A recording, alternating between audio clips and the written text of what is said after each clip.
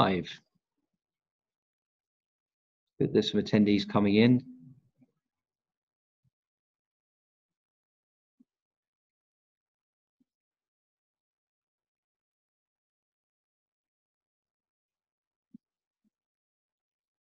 Just going to make sure.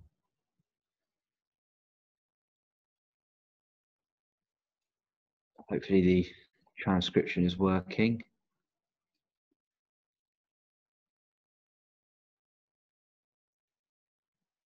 Good, we've got quite a few attendees in.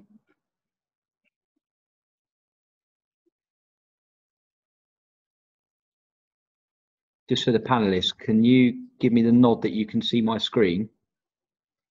Great. Super, we'll give it a minute and then we'll get started.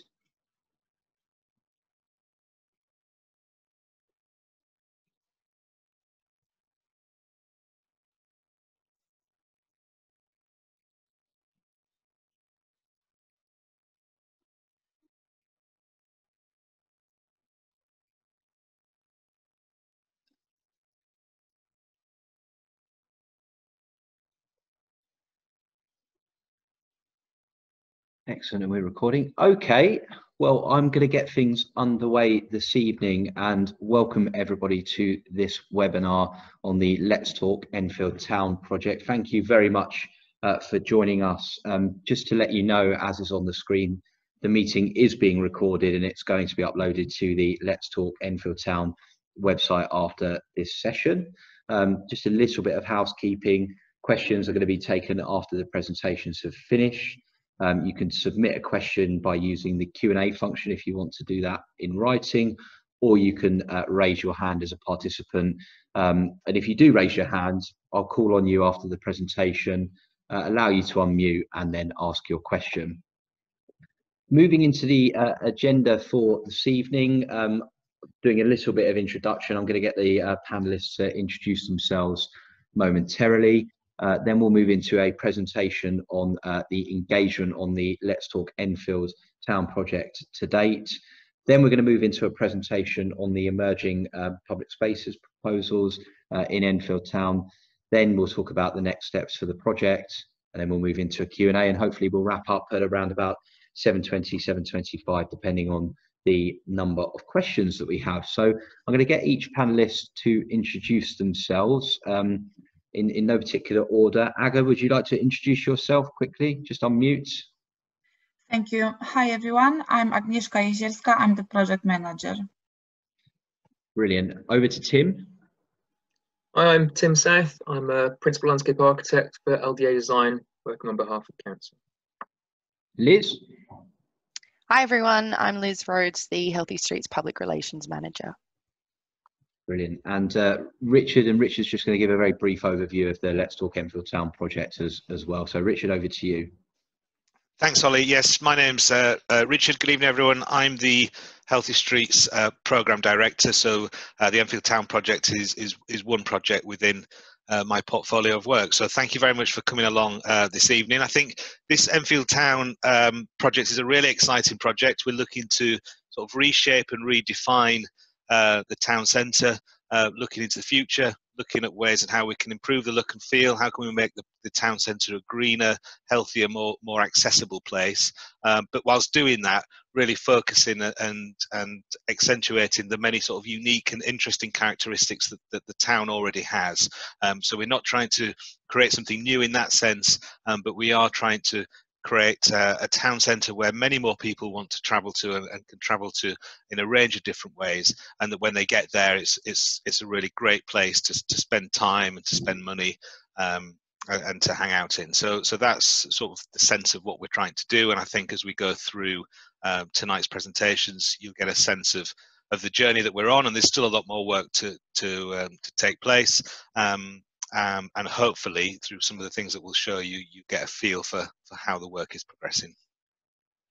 Brilliant, thanks Richard. And it was a bit remiss, I didn't introduce myself. My name's Oliver Deed. I run a community engagement consultancy called ECF, and we've been working with Enfield Council on the Let's Talk Enfield Town project now since 2019. So, and I'll segue now into my element of the presentation this evening, just to update people on the feedback that we've had from the rounds of engagement that we've done on the project to date. So over the last few months, you may well have attended a webinar or a public spaces co-design workshop to discuss various different elements of the Let's Talk Enfield Town project. The last phase of engagement, if you like, was specifically focused on 4 public spaces in Enfield Town and some proposed changes in terms of the highways in Enfield Town. So I just want to take everybody back to sort of the start. Back in September 2019,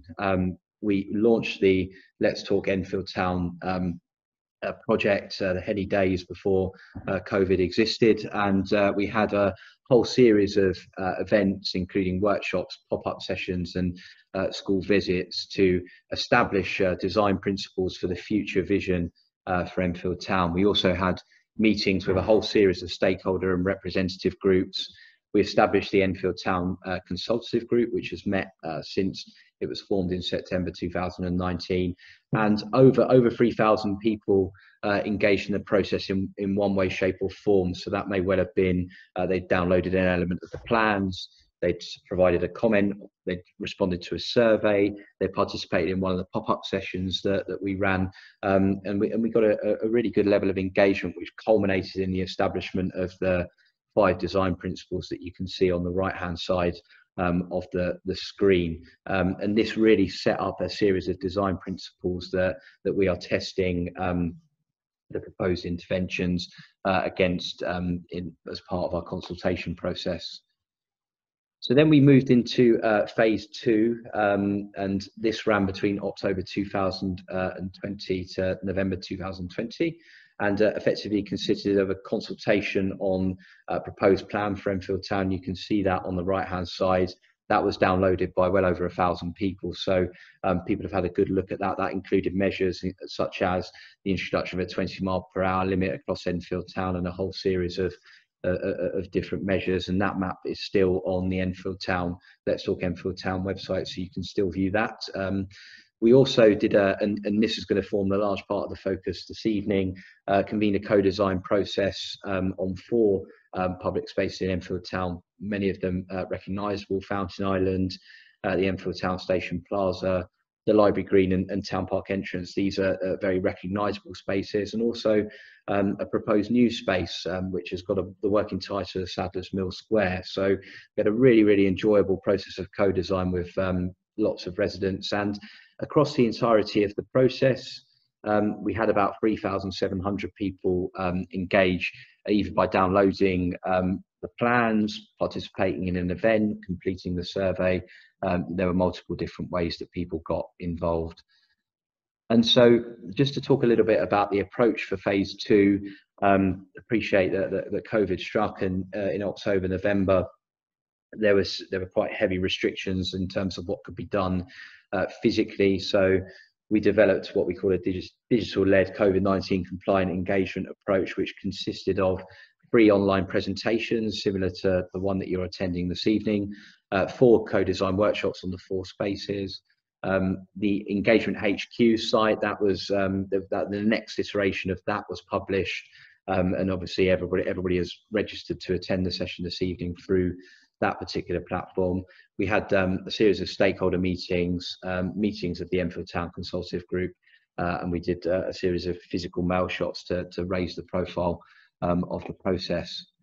And here's really a summation of the number of people that visited the website, people that downloaded some of the materials, the responses that we had to the survey, and a summation there of the events program. And this presentation will be available online, so you can look at that at your leisure. And the report is also published on Let's Talk Enfield Town as well. So what I just wanted to do was just to show, this will be recognisable to some of the people that are on this call, because I recognise some of the names, but what we did in that co-design process was we had a blank plan for each of the spaces, and we set up a sort of a virtual post-it note method through Google Jamboards that allows people to really give us some ideas about what they would like the future of each of these particular spaces to look like. So we sort of broke out into different tables and sort of compared notes at the end of the session. Had a really enjoyable discussion. This is Enfield Town Plaza. You know, to talk about new identity for this particular space, the importance of recognising the role that greenery and water and heritage and the such like play in Enfield Town. And we had some really good ideas around the Enfield Beast Trail, although that wasn't necessarily universally welcomed. And you know, this is basically what Tim and his team at LDA Design have been looking at in terms of shaping their proposals moving forwards. And here's a really sort of busy example of the Sadler's Mill Square blank base plan that we looked at and edited, and some really good ideas for this particular space as well. So we obviously ran a survey as part of the process as well, and I've just really included a bit of a demographic breakdown of the people that participated. So we had 234 responses in total, and most people were resident in Enfield Town, but there were some people that worked or visited Enfield Town that did participate.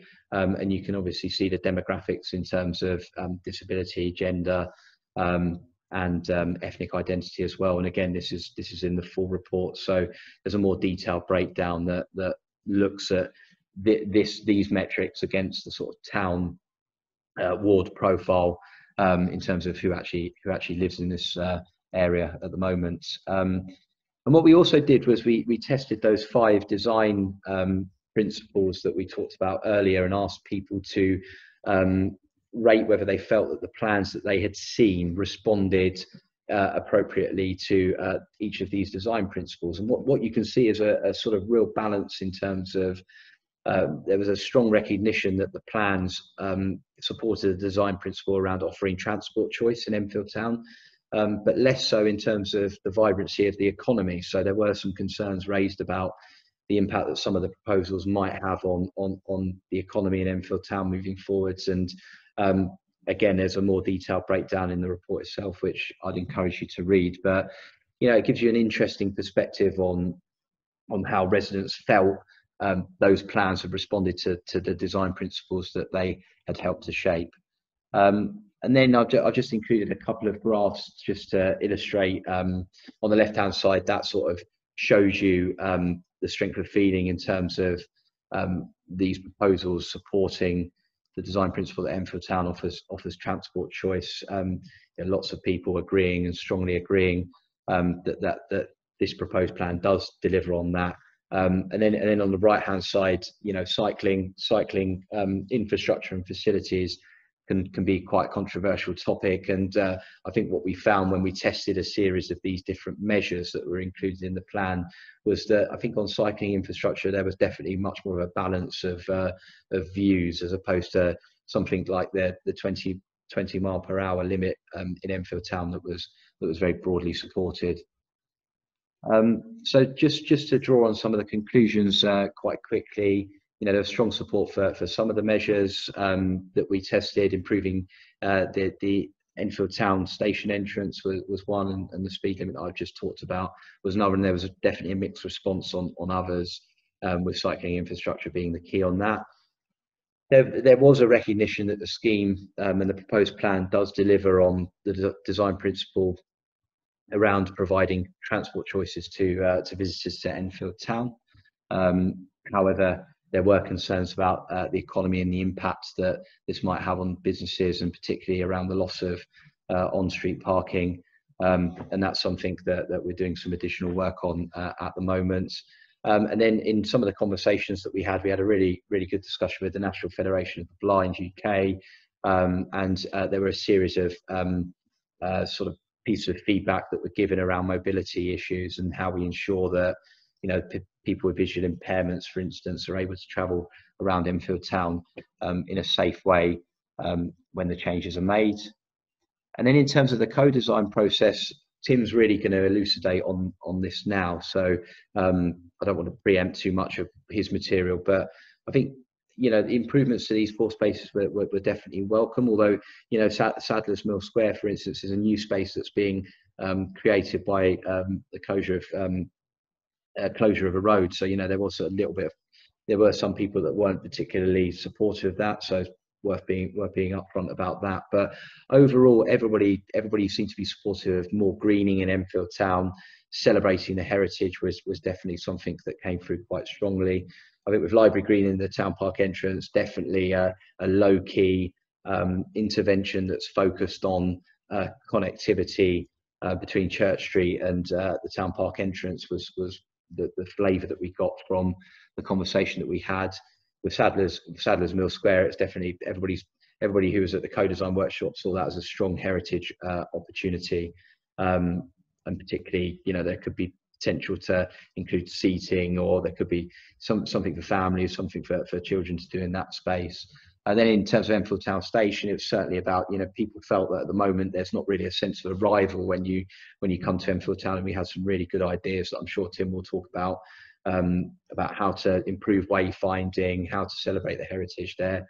And you know, Fountain Island, which I think is a fabulous space. I think that the main thing that we got from the co-design process was that people felt we needed to make more of the fountain itself, improve the lighting, and introduce more greenery into that space moving forwards.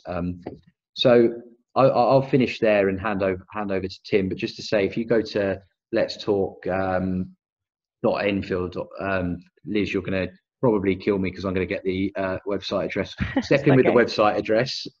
So it's letstalk.enfield.gov.uk/Enfield Town. There we go. If people go on there, you can download the report, which provides quite, I think it's about 50 pages, so it's quite detailed. So please do feel free to read that. And Tim, I'm going to hand over to you. Thanks, Ollie. Brilliant. Yeah, it's great to be talking to you all. I have left my camera going, but if my face disappears, it's because my internet's a bit glitchy. So okay. So it's great to be talking to you. I know Ollie said 4 spaces. That's what I'll be talking to you about today, really, is the 4 spaces. But if you want to jump to the next slide, please, Ollie. I think there might be a delay. Hello? Yeah, we're here. We're just, it's changed on my screen. All right, hasn't changed on mine. There is a slight delay, I think, by just about 10 seconds or so. Cool. Thanks.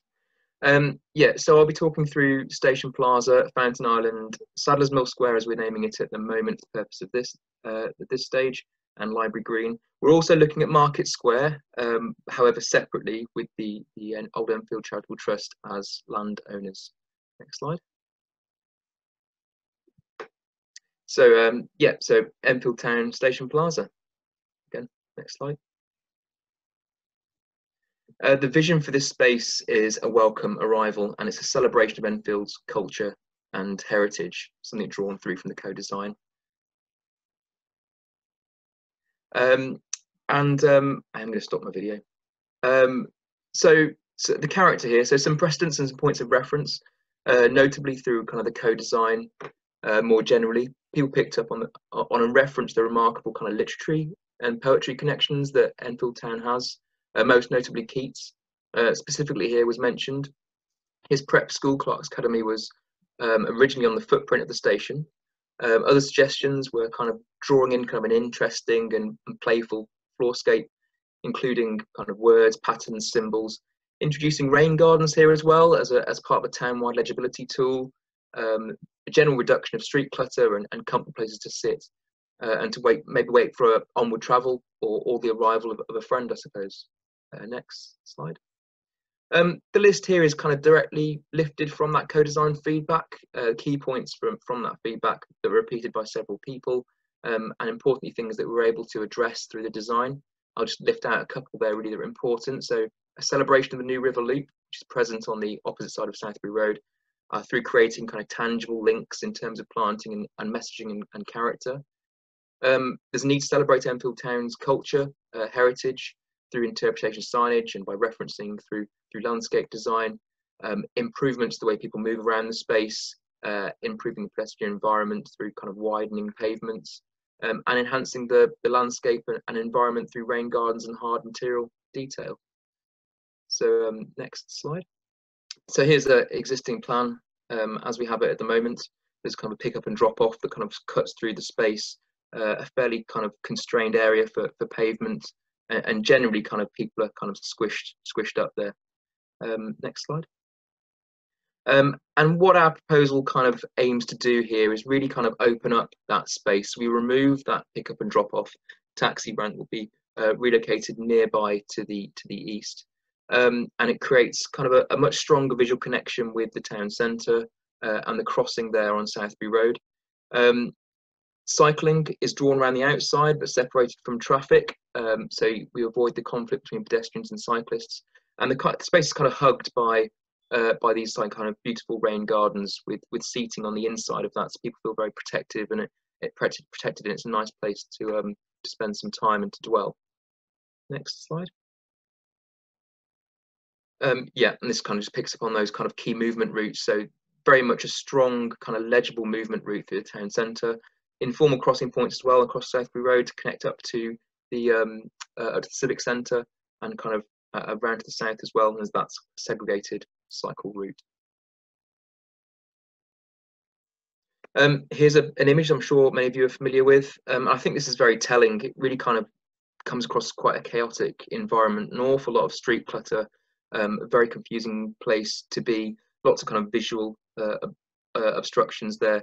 And I think, you know, we've got the surrounding like wonderful architecture, but your eyes very much not lifted to those things. You're very much aware of kind of dodging traffic and making sure you you know, get to where you need to go without being run over, I suppose. Next slide. And this is the view from as you emerge from the train station. A very, very strong visual connection with the town centre. We also have kind of the legible London signage there on that route, so it's a very, very legible place to be, and the clear signage. Lots of planting there that hugs the space. The planting in the foreground, I think, ties quite nicely with the planting in the sort of middle distance around the New River Loop, so you have kind of consistent green edge there. And then there's that kind of welcome mat, that arrival mat with the text in the pavement, which kind of sort of announces your arrival and gives you that kind of tangible connection with Enfield. Next slide.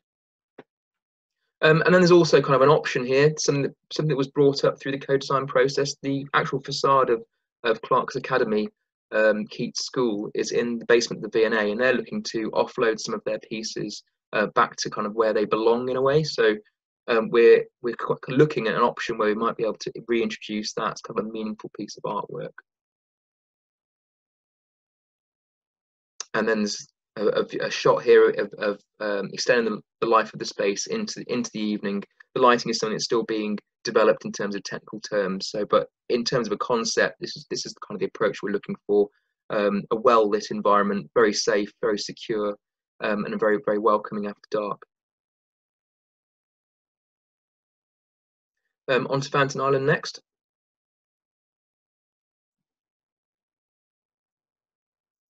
Next slide, Ollie. Yeah, it's on its way. It's on its way. Thanks. Technology, eh? Hopefully we'll be able to get back to actual presentations at some point soon. Yeah. I can see it. That's helpful. I still can't. I'm on the introduction slide, Fountain Island still. I can see, yeah. Okay, cool. So yeah, again, we've got some of these points that are drawn from the focus groups and from the co-design. There's an additional need for seating, including kind of alfresco dining seating that's kind of flexible, and free seating that integrates with the landscape, with the kind of landscape design. There was concern, though, however, that some of these seatings could potentially give rise to antisocial behaviour, so it's how we might address that. Include planting and create a sense of enclosure and protection. With suggestions for planters, flower beds, kind of additional trees, bee-friendly planting, but that's really kind of hug the space and offer that kind of protection. Next slide. Thanks. So the vision here is kind of the People's Plaza as kind of a quite central place for the community of Enfield, a social space for everybody. The precedents here suggest kind of a clearly flexible space with a high quality finish that's accessible and usable. Notably, the opportunities for spill-out space and al fresco dining, which is very critical in this, with the future success of pubs and restaurants in a post-COVID world. Comfortable seating, protected from vehicular space, and reinforcing those special features within the space. For example, the fountain, which sits in the centre of Fountain Island. Next slide. Yep, just an existing plan here. So busy wide carriageway there. Not very much containment. Kind of uses that are introduced into the space at the moment, because the funfair there is kind of a little bit ad hoc. It's not got a lot of structure, and kind of the movement throughout the space is kind of quite chaotic, really. There's not a lot of places to sit and dwell and spend time. Next slide. Thanks. So our proposal kind of is focused very much on the idea of flow and pedestrian movement, and it also has quite a strong synergy with the approach that we're using at Station Plaza. Indeed, I should probably say as well that all spaces we were looking at to reinforce the idea of a family of spaces. So all these different parts of the town kind of hold together in a coordinated and cohesive approach. So we have clear movement throughout the space. We use potentially movable seating to maximise flexibility of this space.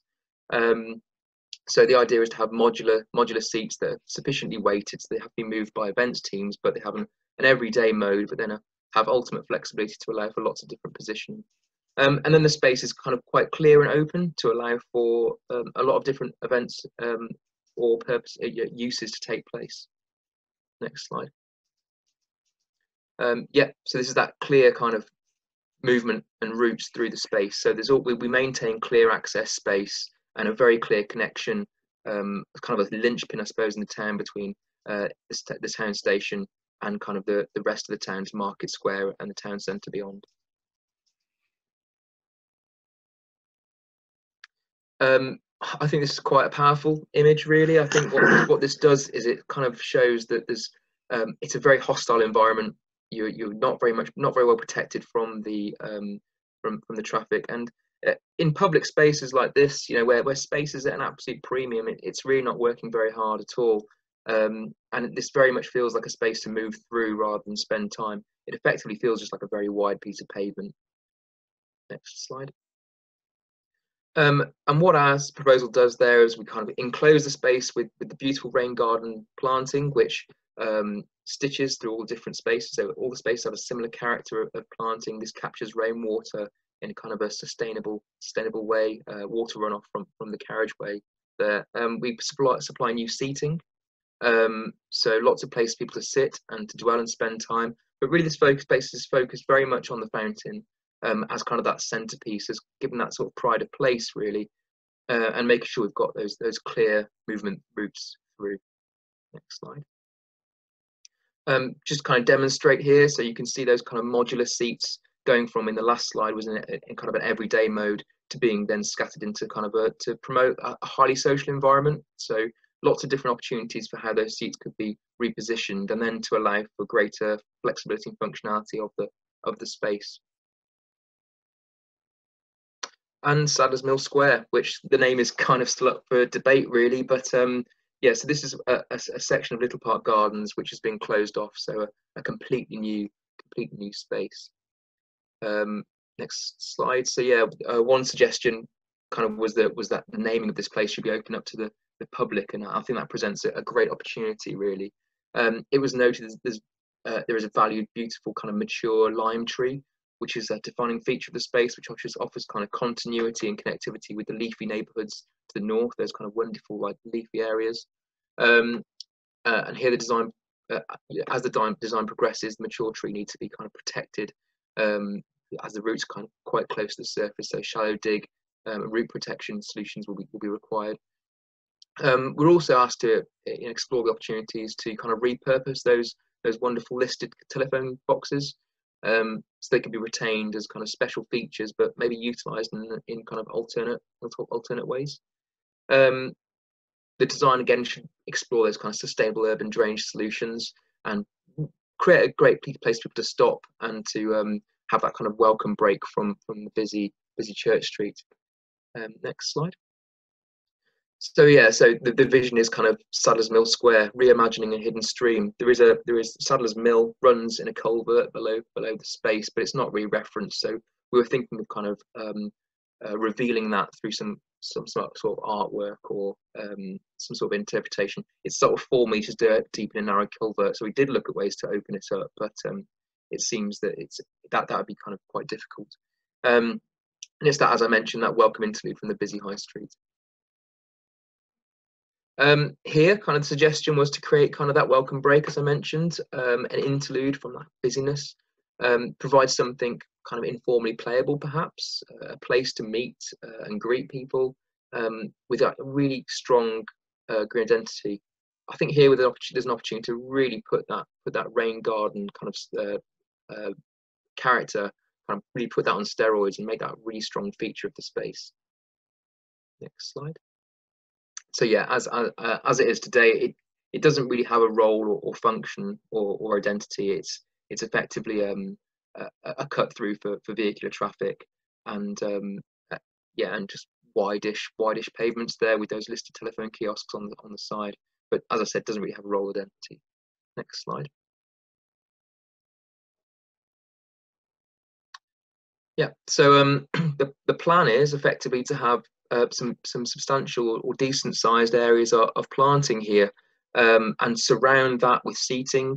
So where people are sat, behind them there's plantings so they feel safe and secure, and they have views out over the space. It creates quite a nice gathering spot there, I think, as well. Those listed telephone kiosks, which have been kind of slightly redistributed to maximize their functionality, I suppose. They also may have some opportunities to have some cafe spill out that are associated with them. Potentially have some playful features that run through the planting areas, and then some interpretation or artwork which runs through the space, which kind of describes the presence of that culverted river, that culverted stream below. Could also have kind of that literary connection, that poetry connection as well.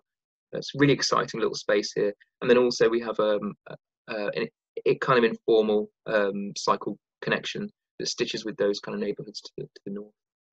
Next slide. It's a space which has been designed very much with pedestrian movement in mind, so lots of opportunities for cross movement, kind of forming that orientation space, if you will, as you enter from the north. So you arrive at Sadler's Mill Square, and you can easily get to all different routes you want to get to. Here's the image as we have it today, and kind of as I touched on before, I think it's very much lacking in kind of any sort of identity or role or purpose here. And our future aspiration for the space is to really kind of, as I mentioned, kind of maximise that green space, lots of planting opportunities, really kind of a generous seating offer as well. The seats kind of designed to capture lots of people and to maximise the opportunity for social interaction. There's telephone kiosks there as well in the background, kind of repurposed for other uses. And then again, as with all the spaces, really important to extend the life of these spaces into the evening to make them feel safe and secure after dark, maximising that kind of the views in and the views out, and the security of the space in that way. Finally, Library Green and the Town Park entrance. So overwhelmingly, the feeling was that this space is kind of well loved, and understandably so, and therefore it's more about making a good place great rather than kind of big, wholesale changes. A few of the points were, a key point was to form a new powerful connection between Church Street through Library Green to Town Park, kind of to stitch these into the wider movement framework.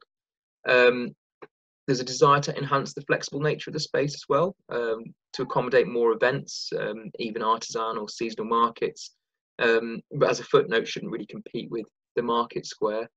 And the desire for this space to be more kind of intensively used, I suppose, and extend that life of the space through into the evening. We're asked to look at better crossings to surrounding roads and increase to the space for cafe spill out. more space for tables and chairs. Next slide.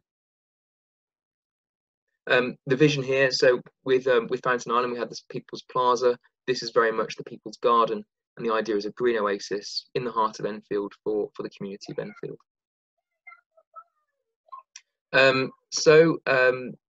With some of the character here is to, sensitively integrate or segregate even kind of a leisure cycle access, opportunities for flexible uses, community events, performances, those kind of more passive things, I think. More powerful gateways, clear direct access to improve legibility, and beautiful places to sit and relax, nestled in biodiverse and varied native and non-native planting. Next slide. Here we have, as we have it today, there's kind of this, it's surrounded by road infrastructure, and it kind of feels enclosed and separated quite a lot here. There's narrow walkways.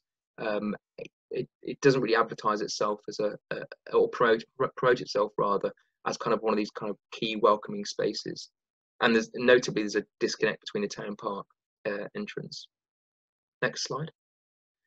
The key moves here, I suppose, are that much stronger connection through from Church Street through to town park entrance, and much stronger gateways and access points into the space.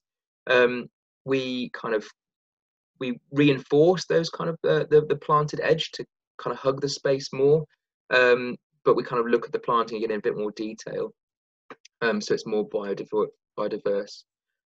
There's a kind of that leisure cycle access to the west there, which kind of steps inside from Cecil Road. So almost the idea really is that the space extends out to Cecil Road further, and that to draw that cycleway inside. Much more direct routes, clearer functionality, much more flexibility. And this is kind of what I just mentioned really in terms of the connectivity and the routes throughout. You can see there that cycle route that cuts inside, and yeah, the very strong connection between Town Park and Church Street. Here's an image as we have it today, as I mentioned, surrounded by that very dense planting, which often hides a lot of Library Green really, and this has safety implications. But that planting, although quite mature, a lot of it is kind of very monoculture. So in terms of biodiversity terms, it's not particularly strong. That fantastic library building there is kind of concealed and hidden, and there's very narrow footpaths and walkways that are kind of indeterminate in terms of where you're going to or how you're being connected with other places. Next slide.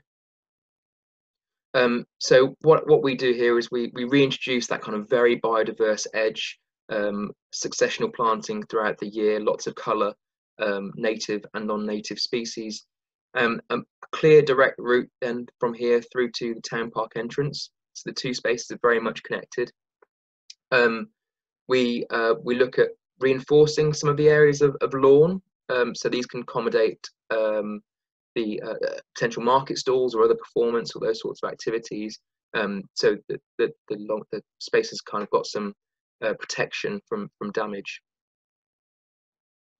Next slide. Oh yeah, and this is kind of case in point. So we have the potential artisan market, for example, within the space, and that would go on those kind of platforms. Lots of more seating. Again, a much more generous seating offer. And opportunities to extend the life of the space into the evening. I think the key thing here is better infrastructure for the space. So pop-up power, potential Wi-Fi points, those sorts of things to enable those sort of activities to take place. And I think we've got a couple more slides. Here's a view out to the west of the space. Again, a very kind of indeterminate kind of vista here. There's no way through to Town Park, which is beyond those trees. At the end there, that kind of monoculture of an edge, disconnect between Cecil Road and the Library Green. So our proposal here, so we draw the space right out to the edge of Cecil Road, and we bring in a cycleway, which would have been footway before, and then draw the footway inside that, which connects straight through to Town Park. Beautiful sweeping paths that connect through to the library building and potentially through to the Palace Exchange, future development, whenever that may be, but making sure that we have opportunities to connect with the future movement network of the town. To the left there's a cycle storage to allow people who are, you know, they might not want to ride all the way into town. They might want to park on the outside and walk in and then come back and retrieve their cycle bikes afterwards. Very much the same thing that happens at the moment outside the station. That option's available there, but much more seating, better connectivity. And I think that's all the slides. So yeah, thanks for listening to me. I look forward to taking any questions after Richard. Thank you. Brilliant. Thanks, Tim. I'll hand over then to Richard, if he's there. You there, Richard? I am. The floor is yours. Thank you very much, Ollie. So this is just the final slide, where I just wanted to give you really an indication of next steps and a bit of a context of the time frame. So starting on the left then, this summer, so there's a few things that are happening throughout the summer. So one thing I wanted to mention was some of you may have seen over the last couple of days, in fact, that some temporary measures have started to be rolled out on Fountain Island. So that's, we're working with our colleagues in economic development, and this is part of the council's sort of response to, you know, encouraging people back to the high street and particularly enabling more outdoor trading and more outdoor eating and drinking to take place. So what we've done recently is put out these temporary planters, and then what will be happening shortly is some seating areas, some pop-up seating areas will be happening within that space, with local businesses, you know, increasing the space that they've got outside to serve customers, and so hopefully that's a really positive thing for the town centre in general, and you know, it's great that we're supporting local businesses in that way, and hopefully this will, you know, encourage more people back into the town centre. And of course, what that will do is you know, as a sort of pilot scheme almost, if you like, enable us to sort of look at that, understand how that's working, what is working, what's maybe not working so well, and these type of temporary trial interventions can really help inform the longer term plans. So that's happening. We've also got, and I think sort of briefly mentioned earlier, some ongoing loading engagement that's happening with businesses and residents who live within the immediate town centre. So we've written to all those businesses and those residents, and provided some details of how, as part of the wider plans, and we're really focusing today on the places, on the spaces, but later on we're also sort of developing the highway plans, just trying to work out and make sure that residents and businesses understand what we're proposing, listening to any issues and feedback on those particular plans, so that work can continue to evolve. So it's early engagement around that. And in addition to the letters and the information that's gone out, we've got colleagues who are going out door to door, speaking with those businesses, showing those plans, and making sure that they understand what's being proposed and can feedback accordingly. So that's going to be happening. I mean, that's sort of happening now actually, but I think will continue over the next week or two. And that informs that process of the ongoing highways element design of the project. So this is a combined sort of coherent project of looking at the highway network and the movement and the traffic flow, as well as looking at the public realm and how those areas can be improved. And that's obviously what we've been focusing on this evening. So that's the immediate sort of activity around the next steps. Looking slightly further forward then, so looking into the autumn to winter, there's some other areas of design that need to continue. So I think Tim mentioned the market trust. So we do feel that the market square is obviously such a key and important part of the town centre. So that's something that we want to continue working with those landowners on how that's integrated into the plans. We also need to do, I think, more work on legible sort of wayfinding, And just while I mention it's not on the slide, but some of the things as well that we need to do potentially as part of that is continue to look at the historical references that we're making and the type of things that we're going to draw out in the design. So there's still lots more detailed design work to happen. And I think we've recently agreed, we have an Enfield Town consultative group, which is a number of community groups are represented on that, and one of the things that we've recently agreed from that is that we'd set up a sort of subgroup looking at the history of Enfield Town. We've already done quite a lot of work on that, but how that history might be able to influence some of the detail of the design that we're talking about. So a bit of a side note, but if anybody's interested in that, then do let us know, and you can potentially sort of participate in that group. But other things as well, so you know, lots of detail to be sort of understood around lighting. You know, it can be a very powerful thing, and we need to get that right, and that will involve sort of specialists, along with, for example, the placement of CCTV.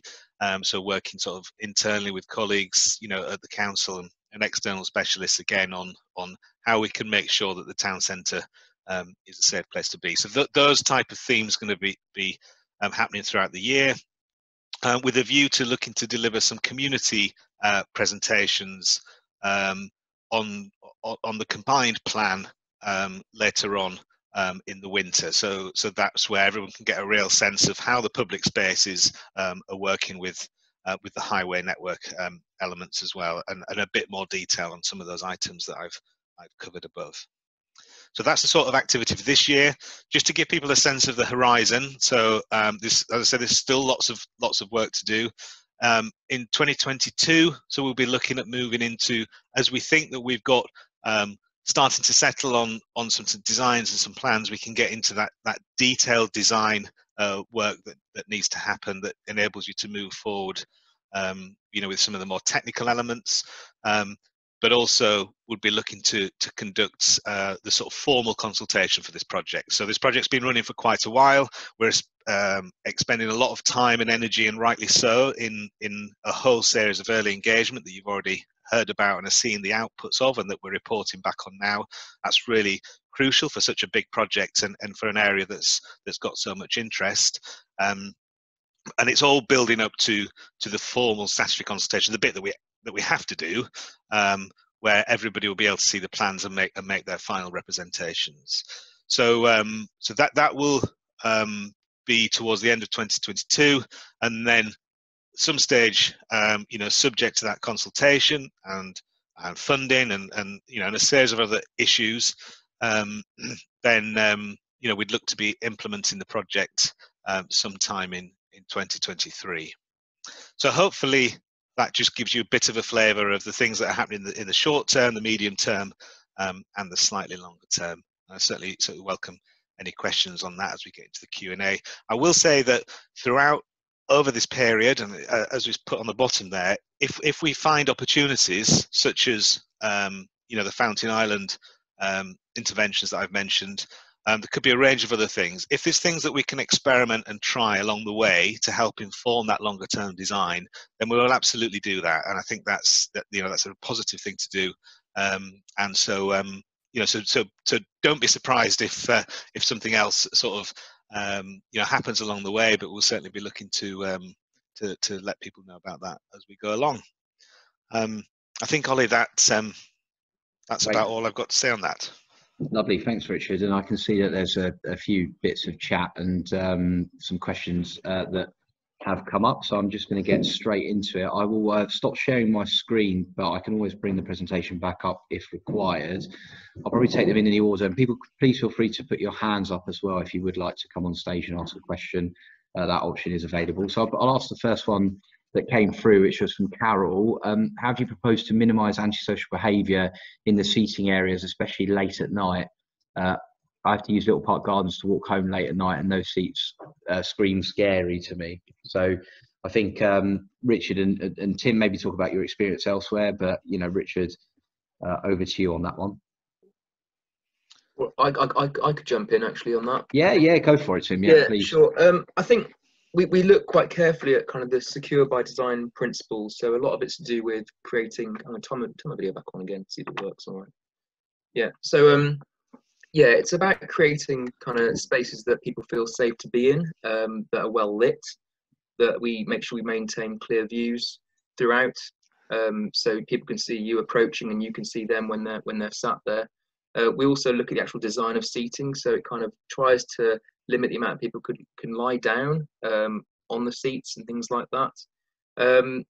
It's quite a difficult balance to have, but I think we always find that spaces that attract more people to are often safer. So it's about making sure that it's an attractive place for lots of people to be in, rather than just kind of the odd one or two here or there. Or we kind of get rid of dark corners, secluded spaces. So yeah, I take on board the comment completely, but I think it's something we're just mindful as we progress through the design.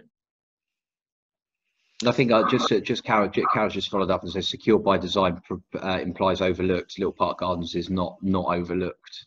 Is there any consideration about that in terms of views in and through? Secure by design could be people passing, could be how people feel within the space, how people feel passing through the space. It's not just purely about things that are people looking over a space. Okay, I think, great. Just to add, the CCTV work. We need to look at what is the CCTV coverage across the town centre. How can that be developed as part of the project? So that plays a role as well. But it's good points. And we want to create we want the whole town centre to feel comfortable at all times of day and night. So it's something that we've got to get right. More work to do. Okay, I'll ask the next question that came in. Can you share any current thinking or ideas you have for improving and supporting the market square? I know, Tim, you alluded to it in your presentation. Richard, you did as well. Please feel free, one of you, to come in and talk to that.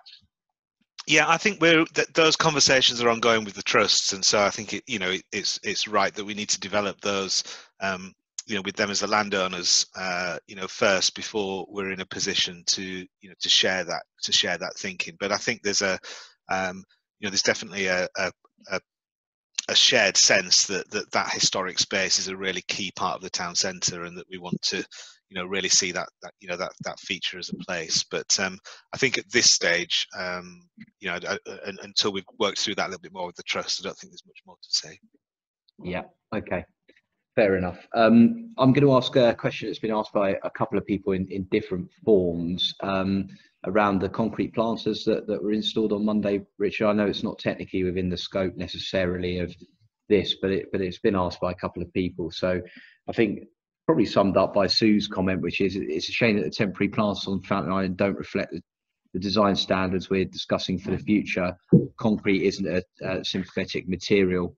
And then linked to that, Lindsay has asked, now you've explained that these are temporary, who is paying for them? Are they bought or rented, and what happens to them after their removal? So probably take that in terms of, is that the sort of that temporary planter, Richard? That's not really the design aesthetic that will govern this project moving forward, will it? I think when you're trying things out, and I think it's absolutely right to try things out, and the type of materials that you use are going to be different to what you might do in a permanent scheme.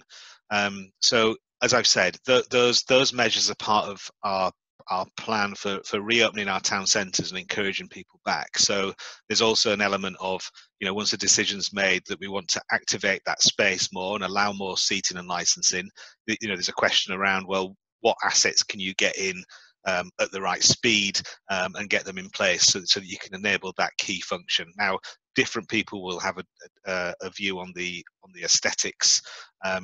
Really, what we're trying to do is, and it's not finished yet, because I think what we need to do is get a sense of the space when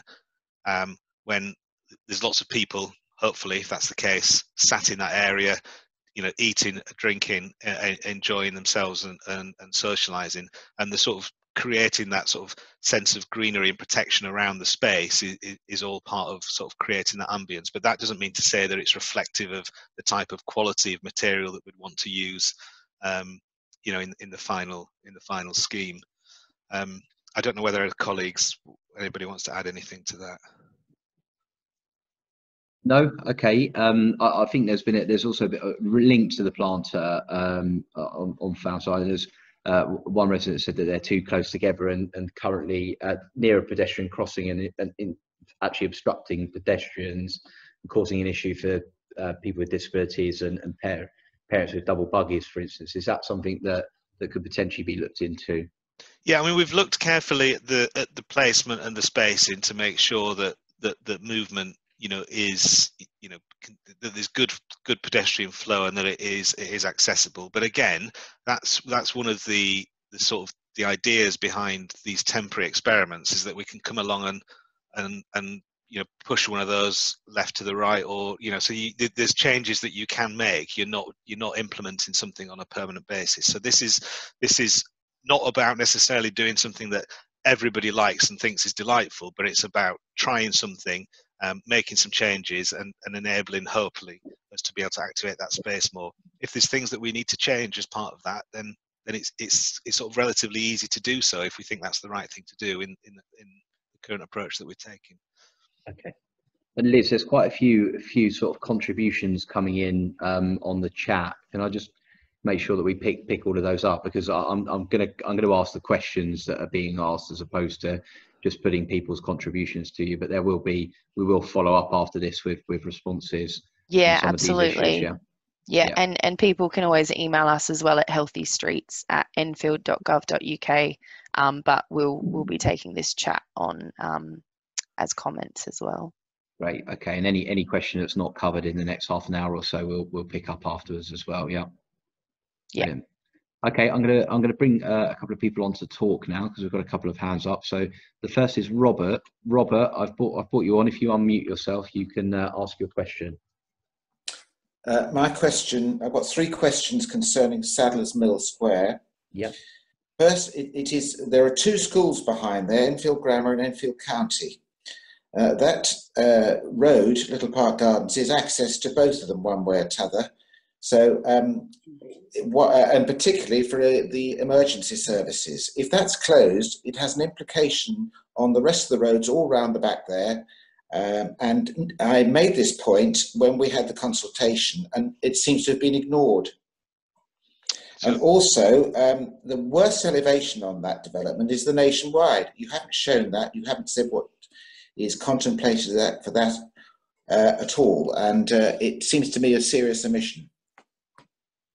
And was there another question, Robert? You said 3. Yeah, well, the other question, the other question that I think is very relevant concerns the library green, and that is they're talking about perhaps having markets there.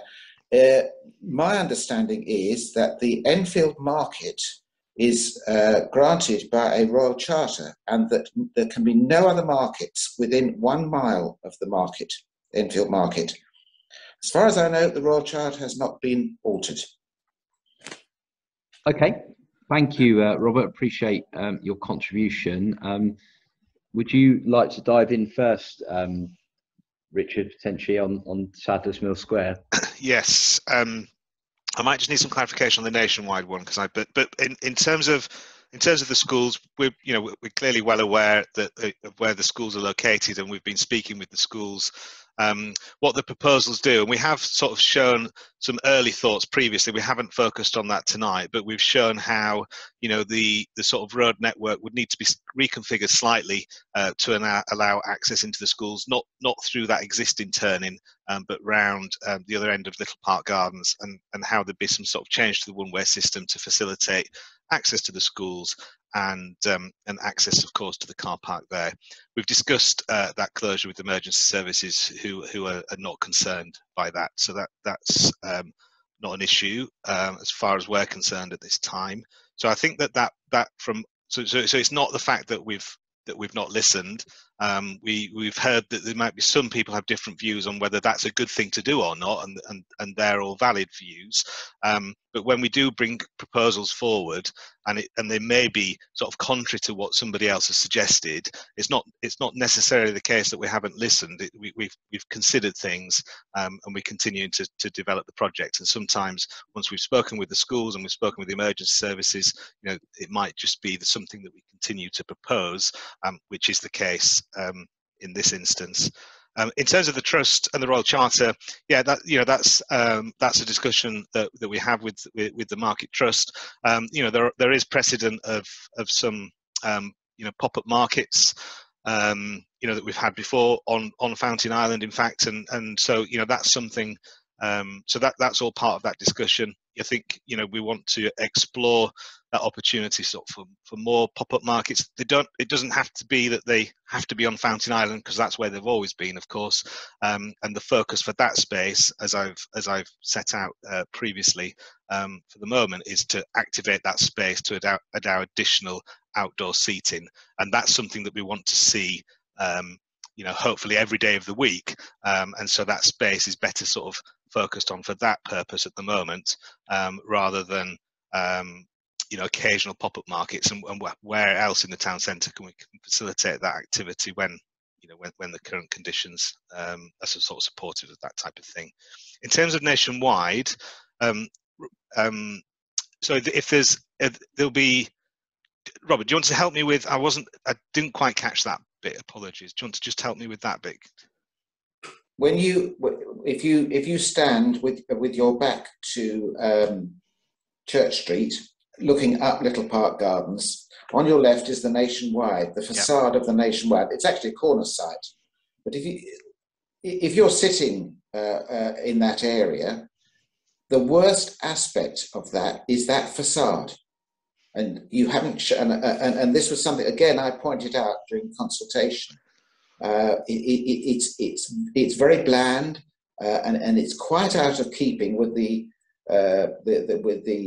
general architecture of that space. Right. But it's not been addressed. You didn't show any visuals of that, and it would appear to have been ignored. Okay, I understand now. I don't know whether what I would say is I completely agree with you in terms of its kind of attractiveness as a facade, and we did register that, and we was kind of looking at the space and doing our very detailed site analysis, which would be here for hours, I think, if we went through all the analysis. But the space is kind of orientated, so seating is facing inward and away, and looking at the more attractive aspects of that space. The area outside the building you're talking about is mainly focused on movement and connectivity. We don't have any control over the actual facade that's outside of our scope. So we did look at the orientation of seating and the orientation of space, draw focus away from that, because we don't have control over it. Yeah. Thanks, Tim. Yeah, Thanks, Richard. There's a couple of questions that are sort of linked around how this is all going to be financed and how the maintenance is going to be financed. Richard, do you just want to talk to the funding of this particular project? And people have said, there's been a question asked: is this going to be funded by agreeing to Deutsche Bank's massive development plan, for instance? So, do you want to just talk to the funding arrangement for this? Sure. Yeah. So I think, as I may have alluded to in my next step slides, that there is a sort of clearly a funding aspect to this. So for those who may not be familiar, we've been working on this as being a sort of £9 million programme. So that comes from a £6 million grant from the Mayor of London in terms of the Livable Neighbourhood programme. So that's the bulk of it. The other sum is some of the transport money that's aligned, some council capital investment that's been approved, and then around about £500,000 that would come from developers. So that those developments would include things like any potential future development from the shopping centre. So the £6 million, which is the bulk of the money.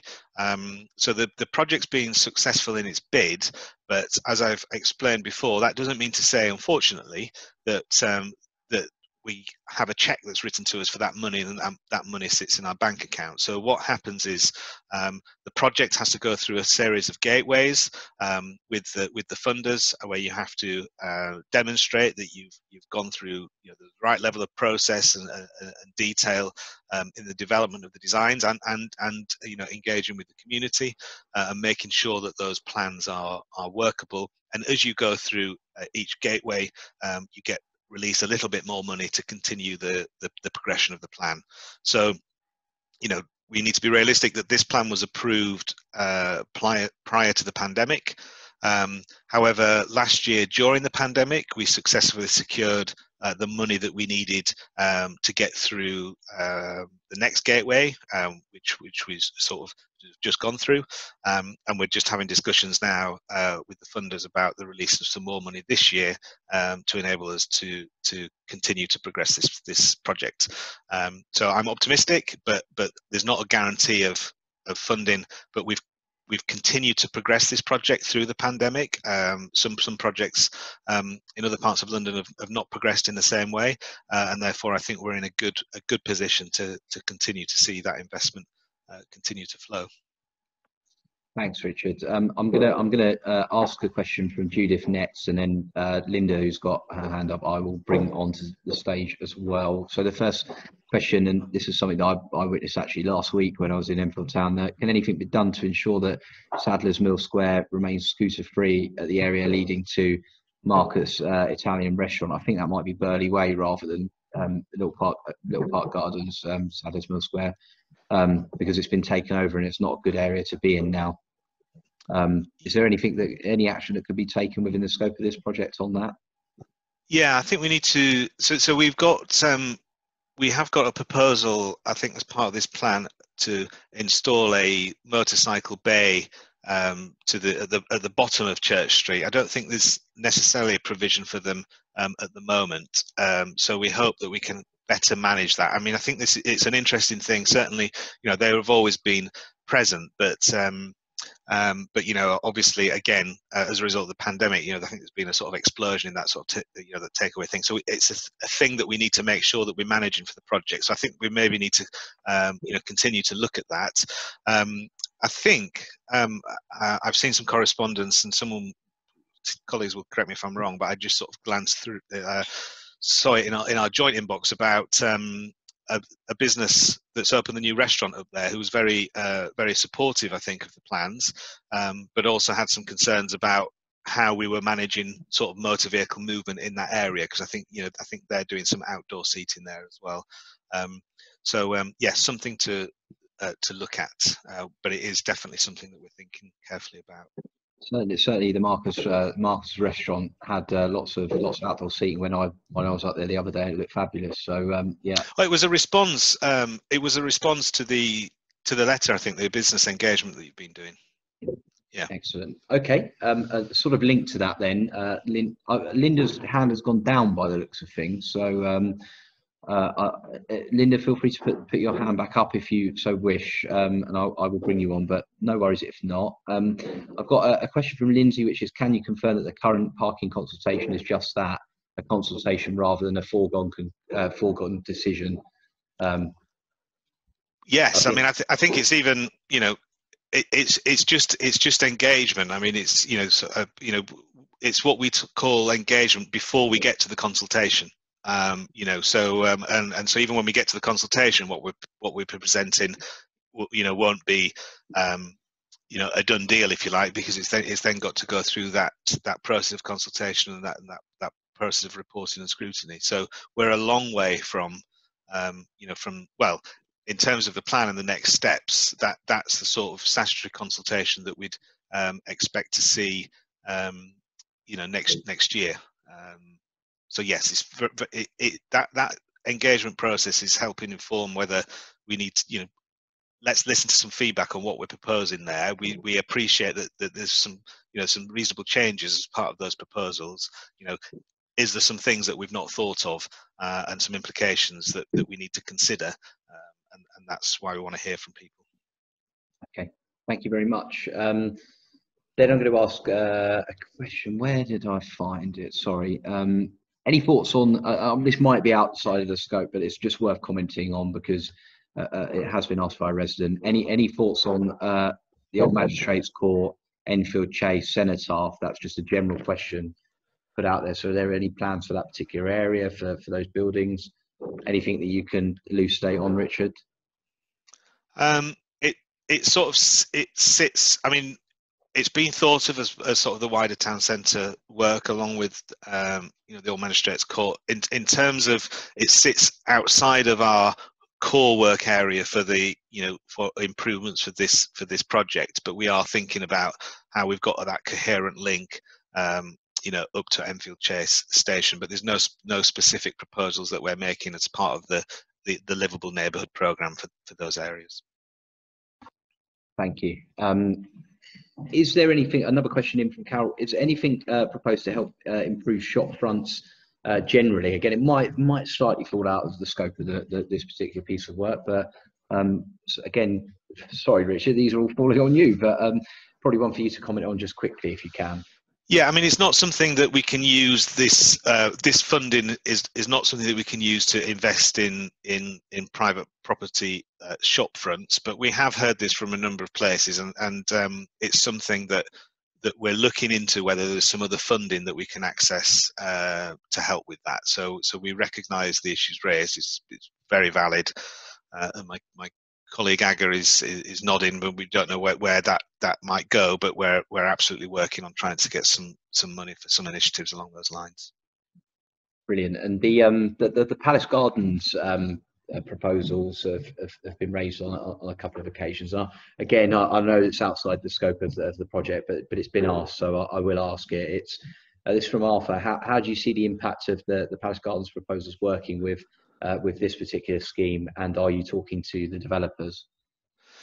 So we're through our colleagues in planning, we're making sure that that there's a coherent conversation going on there. So what we do need to know is, and obviously there's not a planning application has not come forward yet, but there are inevitably a number of discussions before that might happen. So the key thing for us is that there is that dialogue. We've had some discussions with the developers as well about and I think it's a bit early yet, but as things progress, or if things progress, or whenever any development does come forward, and I genuinely don't know what the position might be on that, that there's coherence between the look and feel of the public realm, for example, that all sort of joins up, and that crucially for us, I think it's important that depending on what any development like that might look like, where a new entrance is, what is the could that change the sort of pedestrian flow in and out through the town centre? So, for example, the proposals that I have seen that the developer themselves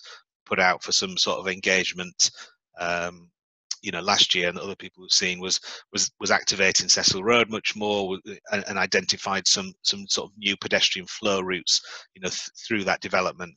And what we'll need to be doing if they were to happen as this development was part of another is make sure that we're involved in that discussion and making sure that our plans evolve to make sure pedestrian crossing points, for example, are lined up in the right places. So it's these are not quick. Our project is not quick to implement, and that's frustrating for some, but it does mean to say that there is some opportunity for plans to be revised as we move forward to make sure that things are joined up. Brilliant, thank you very much. The numbers of attendees are starting to thin out. I hope that's not a reflection on our answers, Richard. I'm sure it's not. But we've got a couple of last questions, I think, before we start to bring things to a conclusion. The question I'm going to ask now is from Catherine. The plan contains a proposed road closure of St Andrews Road to traffic opposite the station. Is it possible this closure could take place earlier than the rest of the project implementation in 2023? So we've had that question before. So if there's a strong desire for that, it's certainly something that we could look at. Aga, go on, you want to come in before I? Yes, I was just going to say it's not as easy as that. There are some other wider implications in terms of traffic impact and traffic orders that is going to be at this stage is planned to be a part of the wider sort of project and the process. It's something that we wouldn't separate at this stage. It's a bit, there's a bit more to it. So at this stage, we understand it has been asked for, like Richard mentioned, and we have actually anticipated that, but it's best done as a wider project. There is a lot of analysis and a lot of work that needs to be considered before this is done in isolation, essentially. Okay, I mean that's that. So I think what we'd certainly need to conclude that analysis and that assessment, perhaps potentially once we got to that point and considered it as a whole, it could be, there's a lot of different things that we're proposing here. They'll have to be sequenced in a particular way potentially, and it could be something that's at the front of that pack, if you like. But that again is an intervention that will be subject to more formal consultation. It's again, it's not a definite, but it does seem like there's a number of people that would support that. So thank you. Thanks. Just Tim, this is one for you. I didn't spy this actually when I was looking at your slides, but the image of Enfield Town Station Plaza showed a sign "Welcome to Enfield." You would expect to see a sign like that on entering the borough. Why not say "Welcome to Enfield Town"? Wonderfully observant. Yeah, they're probably absolutely right. Yeah. So we'll change that in the visual. I think that's a good point. Absolutely. Yeah. There we go. Okay. Well, I think I'm gonna give a little bit of time for the submission of any more questions. I'm pretty sure. I would say there was one comment I saw, which was about linking to history and linking to past. And I think someone mentioned about we should link up with the Enfield History Society, which we are planning to, or we have something booked in. I think Arga. I think we do. We should do. I was asking Arga. Sorry, with who? Sorry, pardon? With the Enfield History Society, I seem to remember we have something booked in with them. As part of the other discussions, yes. So yeah. At some point we would be, yes. Yeah, we absolutely appreciate kind of the wealth of history from like kind of the new River Loop, the hot houses, the Market Square, everything, the rich history that is Enfield. We did a lot of analysis on that, so we think it's very important to incorporate that within the designs, and they will come through the detail. So rest assured, that's something we're definitely focused on. Yeah, and I'm going to dish out a slap on the wrist to all of you, because as a couple of our correspondents have said, it's the Enfield Society, so not the Enfield Historical Society, the Enfield Society. So consider yourselves thoroughly chastised. Ollie, oh, sorry. Yeah, please. Yeah, go on, Richard. Yeah. I was just sort of scanning the comments, and sort of noticed the comment from John. It is a positive one, but I'm not highlighting it for that. But he says that he really liked nearly all the ideas presented here, which sort of the inferences that not quite everything. And I'd just say that that's I think the nature of a project like this is bringing forward quite a lot of change. It's going to be impossible for us to design and implement a scheme that everybody thinks every item of it is absolutely fantastic. And what we're trying to do is work within a significant number of constraints, balance a whole range of different needs by different people and different groups, and bring all that together to deliver a scheme that's the best that we think it can be, for the town centre, not just for now, but for decades to come. So it is a challenge. We will go through on a journey of working out the best way of achieving that, and hearing from the community as part of the engagement is a really important part of that process. Thanks, Richard. And I think Linda's hand has gone up again, so I'm going to make this the last question. So Linda, you should be able to unmute and ask your question. Hi, Ollie. I didn't actually want to speak. I've submitted the same question twice, and it doesn't seem to have entered the question stream. And what seems to have happened is when I've submitted my question, the hand goes up automatically. So I don't quite know why. Okay, no. Well, feel free. You have the floor. My question is fairly simple. We've got these concrete planters. They actually surround the curb all the way from the London Road edge of Fountain Island round to opposite NatWest, apart from where there are bicycle racks interrupting the planters. There are then 3 planters across the pavement at NatWest. Now, I would welcome anything that increases the flexibility and functionality of Fountain Island, but just as a starting point, how do the travelling markets gain access to Fountain Island if there are now planters all the way around? How are they supposed to get their not cabins, you know, they're sort of square stalls that, you know, they're quite substantial. And, you know, Richard's given us assurances in the past that you will be careful not to reduce the amount of space available to the travelling markets, the French, Italian, Spanish, etc. markets, but this seems to exclude them completely. All right, So Linda, thanks for that. Sorry, yeah. sorry, Richard. Just before, Linda, was that your only question, or did you have anything else just as we wrap up? I put the same question twice. Brilliant. Thanks, Linda. Richard, I'll hand over to you in that case.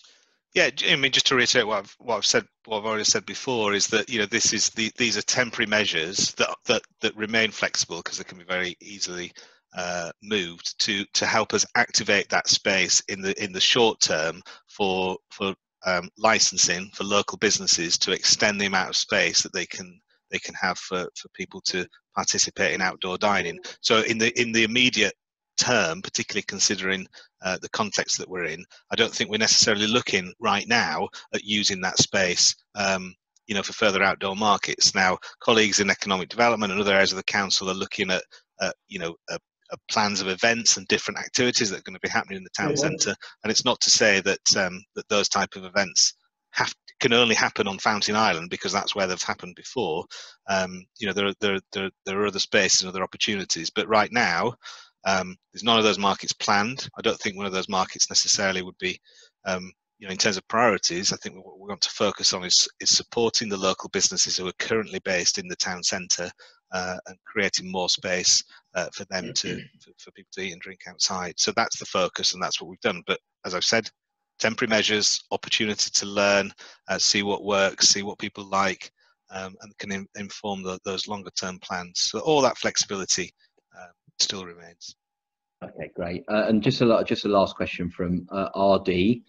When will St Andrews Road be closed? I think we sort of slightly touched on that. We don't have a specific time, but Aga or Richard, if you just want to very briefly touch on that before we wrap up.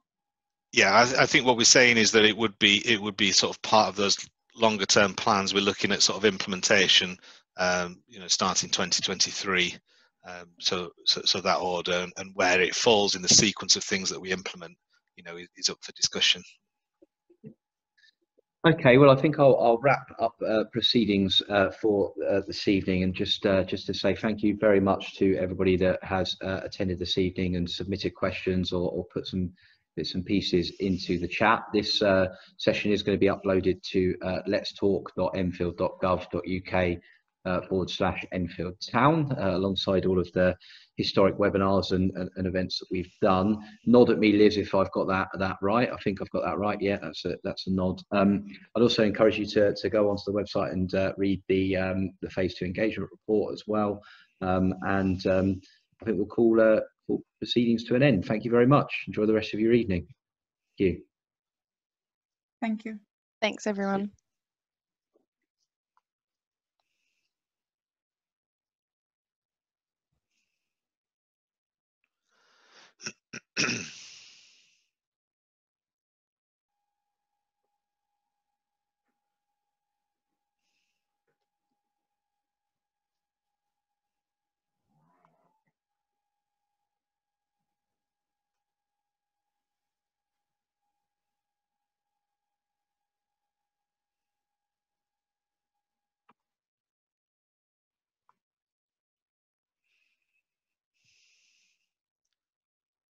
Okay, guys, I'm just going to end the session now. Thank you.